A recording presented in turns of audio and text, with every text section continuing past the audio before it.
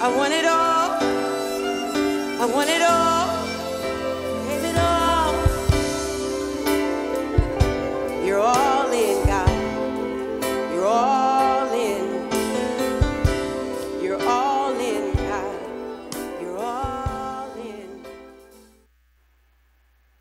I'm talking to you today on one of my favorite subjects, the battle for the soul. You know, you and I, we are three parts. We're spirit, soul, and body. There are often times when I say, God, you know, did I have to have this body? I'd prefer to just, you know, have my soul and my spirit so I could eat all the hot fudge sundaes I want. But however, that is not my option right now. Maybe in heaven. I wonder if there's going to be an ice cream store in heaven.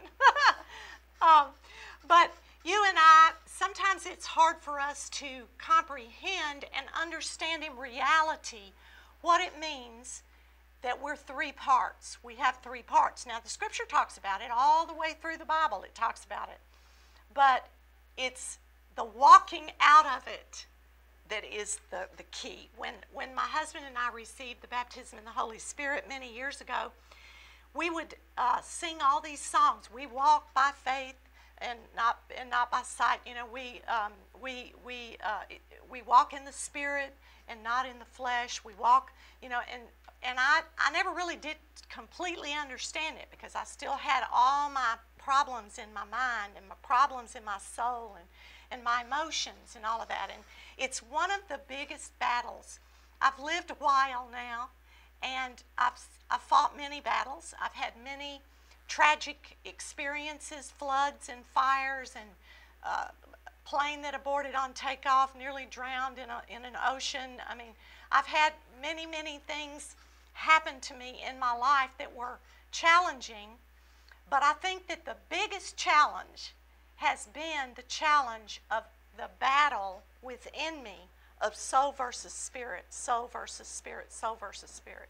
So let's talk about the battle for the soul, because in today's world, in this unprecedented situation, you and I need to follow and walk after the ways of the Spirit, the ways of life, not the ways that we're seeing and hearing every moment of every day and hearing about tragic stories. And I pray for all of you for the tragic things that are happening in your families and in your communities, and we mourn for those who are mourning. We send comfort. And in handling these situations, we need to have a clear understanding of what is soul and what is spirit. So let's look in Hebrews 4, verse 12. For the word that God speaks is alive and full of power, making it active, operative, energizing, and effective. So that's number one. This is in the Amplified Bible, Hebrews 4:12. It's alive and it's active. So when we need active help, we go to the Word of God because it's powerful. Look at Psalm 29. It's powerful. The voice of the Lord is powerful. So it's sharper than any two-edged sword.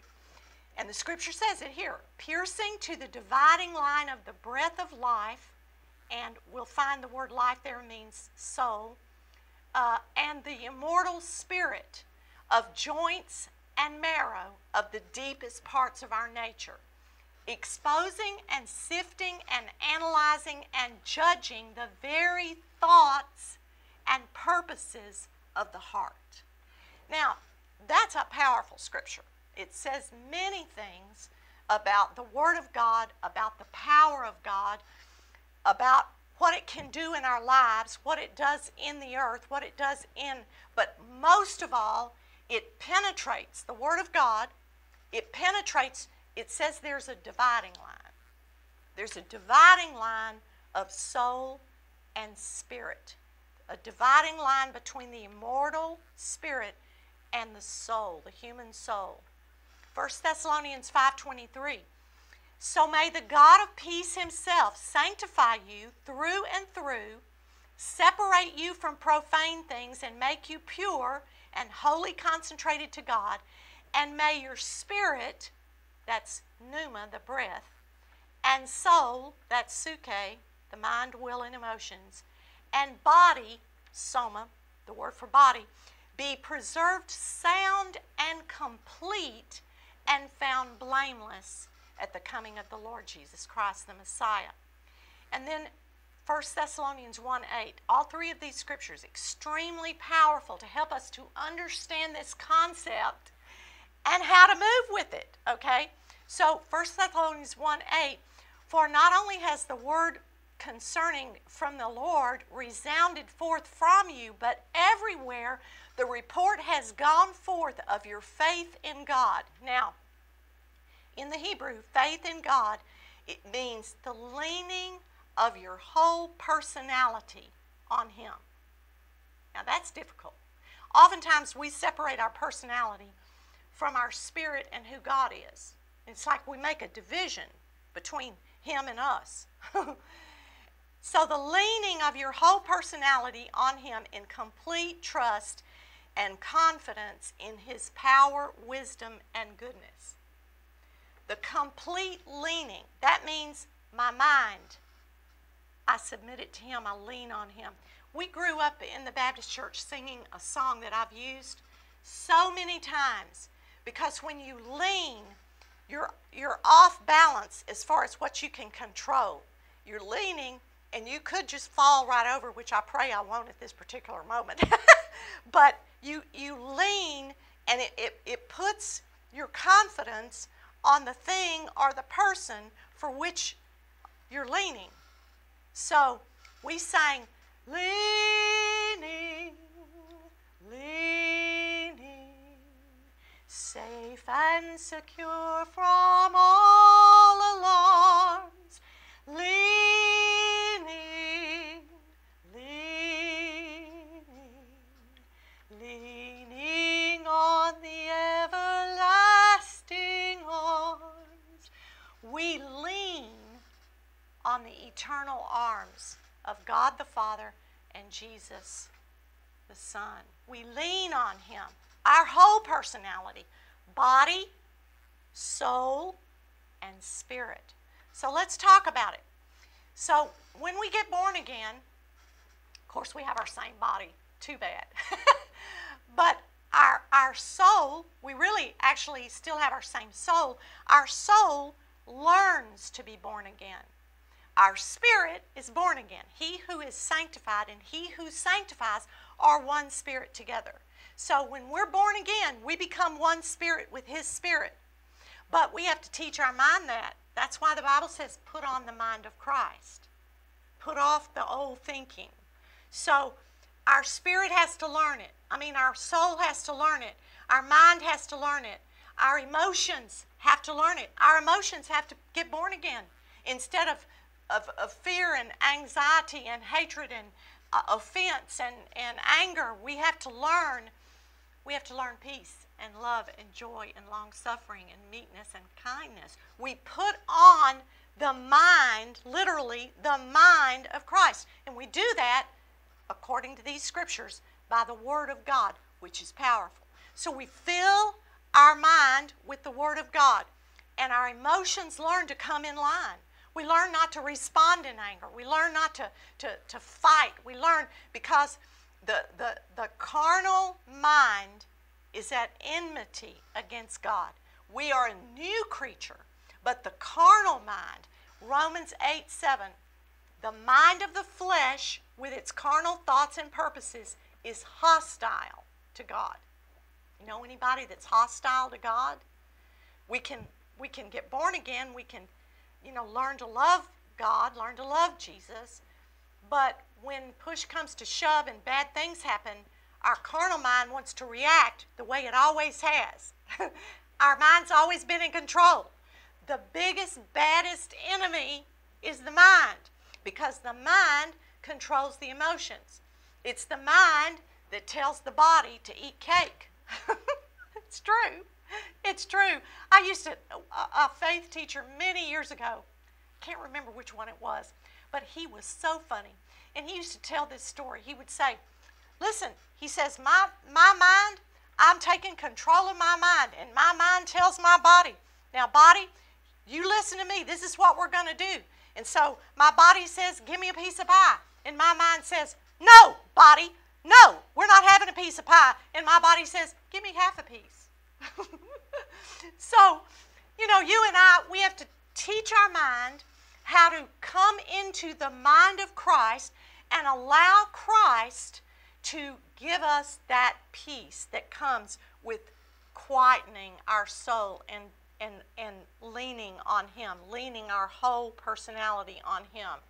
Psalm 131 verse 2 is really interesting scripture. It says, surely I have calmed and quieted my soul like a weaned child and his mother. Like a weaned child is my soul within me.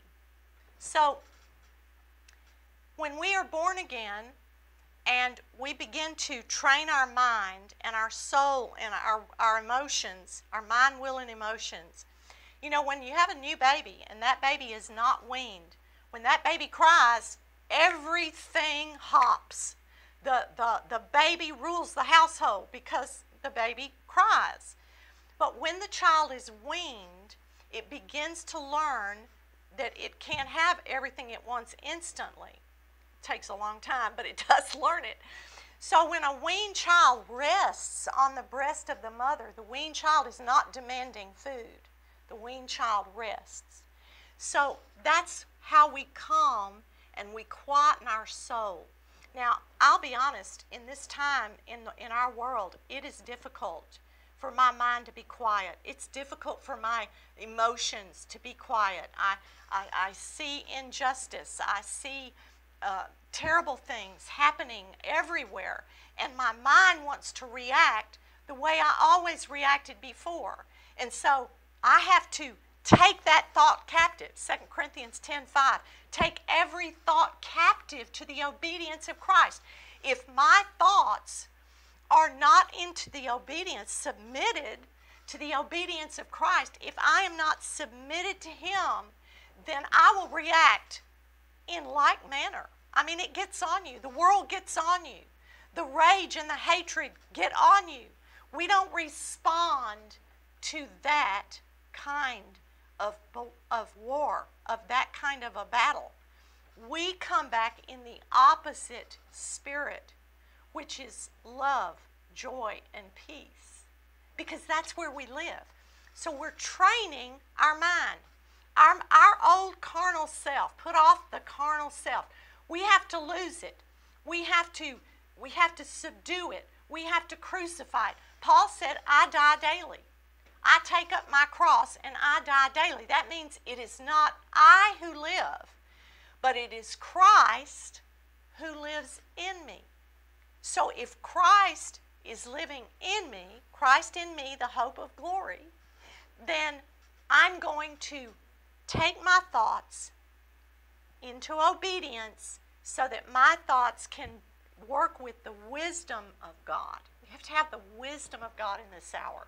As never before, we have to have the wisdom of God. So, Psalm 131, you know, we're calming the soul. We're calming those raging emotions. Even hormones sometimes can make both sexes, male and female, do weird things. But all of that, body, soul, and spirit, becomes born again and begins to walk with the Lord. See, in Isaiah 55, the Lord says, my thoughts are not your thoughts, and my ways are not your ways. As far as the heavens are above the earth, that's how far my thoughts are from your thoughts. Now, that's pretty clear. So if our thoughts, if we're going to just live in this world and think our thoughts, think the way we've always thought, then we're not really born again in our mind. We're not really born again in our thoughts, in our thinking. I used to assume that if thoughts were in my mind, they were my thoughts and who I was. And that's just not true. The enemy of our souls puts thoughts in our minds, puts opinions in our minds, puts emotions in our minds, and we think they're ours. And so we just react to it, and we just think that way. And if we're thinking, say the enemy puts a thought in your mind and you think it's your own thought. And so then you go, yeah. And then you begin to pursue that thought. And then you begin to think about that thought and add some more thoughts to that. And eventually the thought becomes an action. And it's going to lead you down a path that is not the path of life. So it's not the voice of the Lord. The voice of the Lord is not like it's not usually like a real voice. Like, go to the hospital. Go to the 4th floor. Pray for the man in the spotted pajamas. That's not the way the Lord communicates with us. He communicates with us with gentleness, with leadings, with something that's not the clear kind of, words. Now, every now and then I will, as a prophet, I will have words in my heart, but it's different. We have to learn to discern the difference between the thoughts that come that God is generating, that God is putting in our heart, the leadings to action that God is putting in our heart that will lead to life.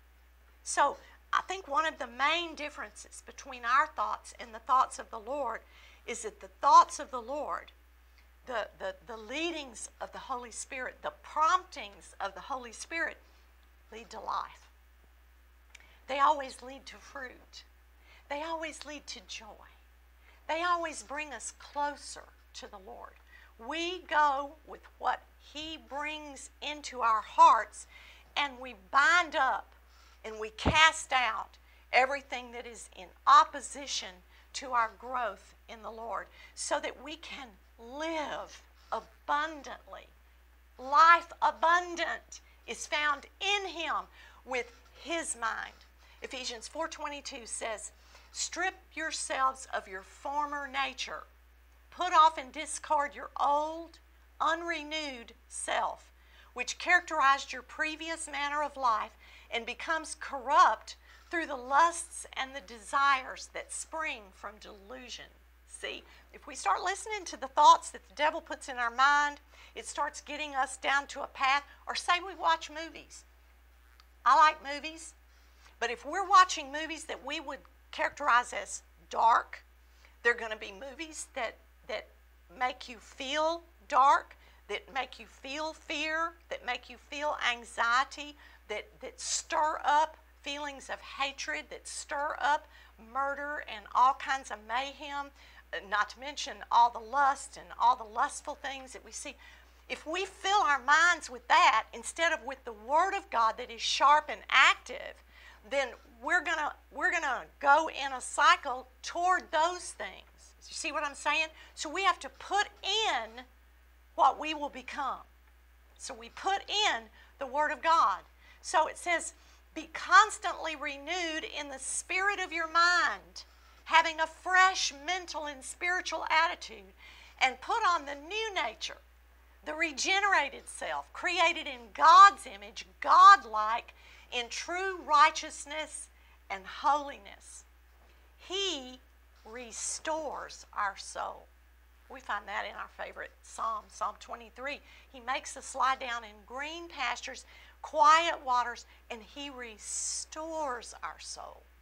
So there's a peace that He brings when He restores our soul. You and I, we need wholeness. We need to be able to lean our whole personality on Him in this hour. We need to be able to listen to music that is God's music. God gives us songs in the night. He sings to us in the midst of the congregation. All of those are scriptures that teach us singing to yourselves in psalms, hymns, and spiritual songs, making melody in your heart to the Lord. That's what our inner life needs to be. We do conferences, and in our conferences we see incredible musicians that are anointed to play and to sing the songs that are sung around the throne. He's put a new song in our mouth, Psalm 40, verse 1 through 3. A song of praise. That's a song that's new, that's never been sung before.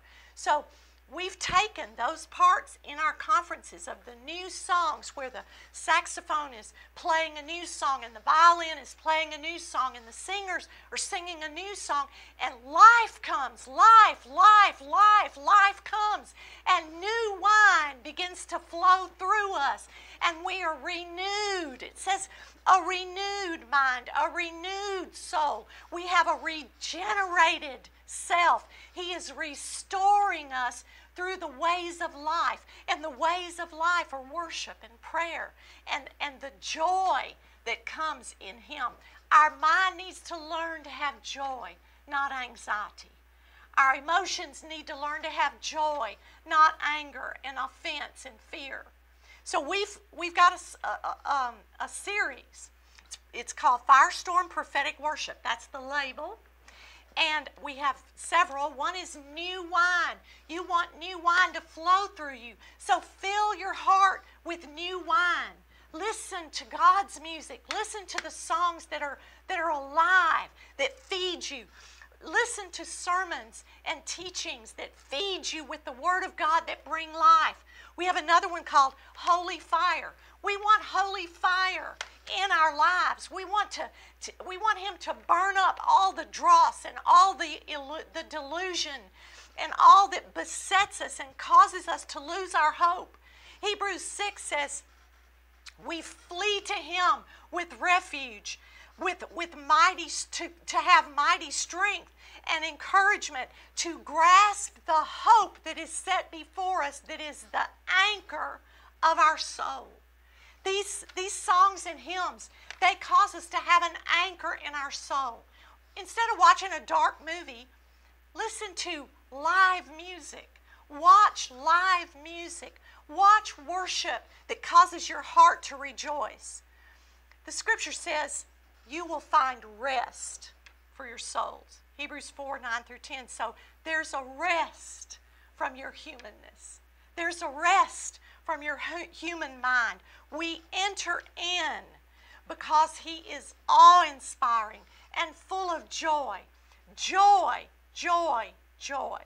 I was in a revival meeting one time that someone else was doing, and people were laughing everywhere. They were crawling on the floor, and I had just been on a 3-month round-the-world mission trip, and I was very tired.